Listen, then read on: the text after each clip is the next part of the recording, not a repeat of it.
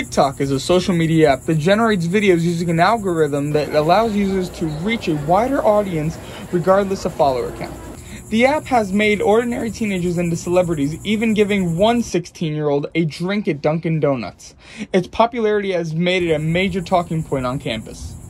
I watch TikToks for about half an hour a day.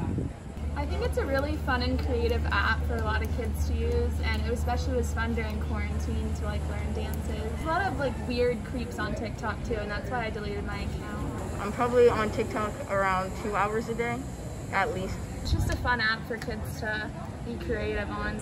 I'm probably on TikTok 1 hour a day. Only 1 hour a day? Probably more. Actually, probably 2 hours a day. Probably 3 hours a day? Maybe. I am addicted a little bit, yes. Due to TikTok having a Chinese parent company, ByteDance, President Trump has accused it of being a national security risk. TikTok is getting banned because President Trump thinks that TikTok is selling our information to China's government, and TikTok has repeatedly said that that isn't true. I don't think it's going to happen. They've been talking about it for a while now, and it still hasn't happened. I don't think Trump should ban it because it doesn't really have a bad purpose. As of September 14th, American operations for TikTok was bought by an American company named Oracle and will avoid President Trump's ban. This has been Andrew Caddy reporting WCTZ News.